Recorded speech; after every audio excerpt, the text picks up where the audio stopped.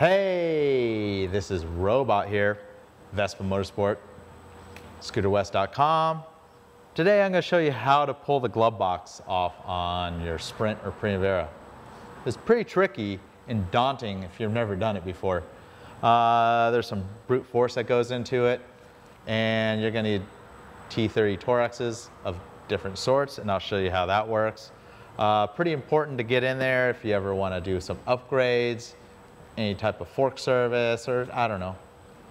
Maybe you just want to go in there and look in there and see what's behind the glove box. Well, I'll show you how to do it. So we'll jump into opening the glove box. All right, let's jump into pulling this glove box off. Maybe ripping it off. After you see how it's done, it looks like you're going to be ripping it off. You want to pop the glove box open. This is a Primavera. On a Sprint, there's going to be a lot more goodies, or whatever you want to call it, stuff going on the right side, and it's got a slightly different cover, and you'll need a T25 Torx to take that little cover off. First, you want to start with removing these two black caps on the Primavera. On the Sprint, there's only one of these things, and they have a pull tab, and you'll see on the other side, they just pull right off. They're like rubber caps to gain access to the turn signal bulbs if you had the European model. They don't really do anything for the US ones, unless you're putting our European conversion kit on, of course. Then you could get to the bulb if you needed to with these. But behind these two covers, there's going to be screws that we need to gain access to. And I have my power driver here with a T30. You could just use a regular T30 hand driver. You can find the fastener that's back there. Big thing is you don't want to lose this fastener, so what I'm going to do is unscrew it, and I have my finger in there and hold that on there. You can magnetize the tip, you can put a little grease on the tip to hold it. There's other ways to hold the screw in place, but you know, you can see it's got a little magnetism. But I put my hand in there and just held it. So I got more of a traditional style T30 Torx driver. Get it right in that middle one.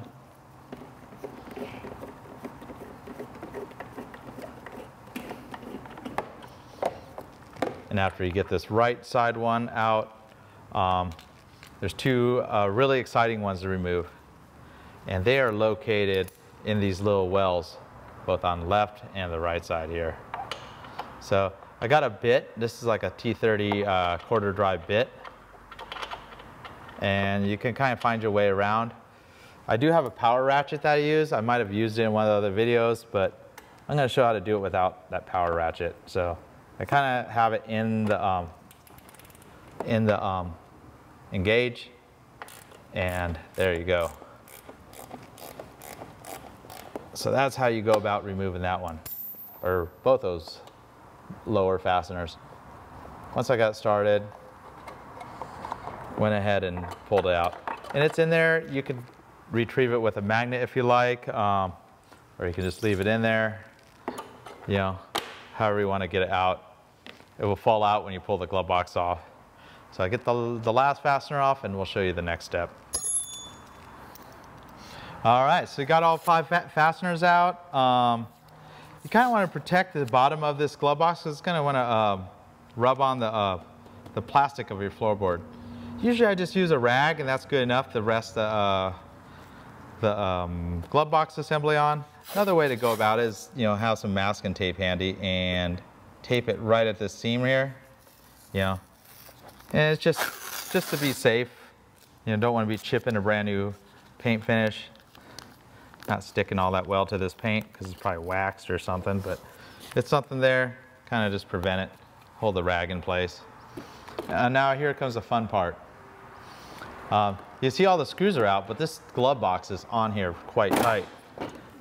And pretty much I just put my hands in these holes and pull it straight out. And I think there's 6 different clips. You want to pull straight out. So this side's out, and you can get your hand in here and pull straight out. You hear that little noise? That was one of those clips that just dropped into here. Before I even get the glove box off, that's what that clip looks like. And there's 6 of those. If you lose the clips in the frames, it's not the end of the world if you lose one down there. It's not going to do anything. Just sit down there. You could take the whole floorboard apart or try to retrieve it with a magnet. The other thing is they don't cost hardly anything. We have those available. I don't quite remember the part numbers, like 1A with a whole bunch of numbers, real long part number. We'll tag it in the video. But pretty much the rest of the glove box is retained with these clips. So once you go past all those clips, it's gonna wanna pull away. I'll go ahead and latch the glove box for a second. Make sure you don't drag this upper part, from the, across the bottom of the thing. First thing you gotta disconnect is this electrical connector, only found on the 150s and 125s. It's the seat pop connector. Next thing, it popped out on its own, but there's a fuse holder here. And this little tab right here, I don't know if you can see it, they don't always hold all that well, but it retains it. And if you just get your finger under it, it will release the fuse holder. So there's the fuse holder bobbing around. And on the Sprints, there's also going to be a relay attached to it, the headlight relay actually. And you could go ahead and disconnect that with the one screw. Last thing you have connected, and oftentimes I don't bother disconnecting this if I don't need to pull the glove box away. This is your mechanical seat pop cable. I'm going to go ahead and open the glove box again. And since I closed it, you could just access this little tab right here and click that and it will pop the glove box right open. So remove this, you can see there's a little cable in there. You'll need a little needle nose to pull the cable out and dislocate that cable from this lever here and pull it from pull the cable out very carefully. Like I said, this is probably the most difficult part of the remove from this glove box. I'm just going to leave it alone for now. It's not going to be affect anything, and I can keep the glove box pretty close to the scooter when I'm going to do the next things I'm going to do for this project here. All right, that concludes removing the glove box on the scooter. You need to do that. Say if you want to get the floorboard off, change out the starter relay, which is located under a floorboard. You need to start with removing the glove box, then you can remove the floorboard. There's a fastener under here. I found right where it was.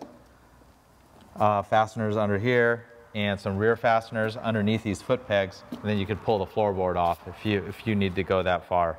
I'm not going to show how to do it, but pretty much if you get the glove box off, the floorboard's like a walk in the park. Thanks for watching my video. Signing out, this is Robot here, Vespa Motorsport. See you next time.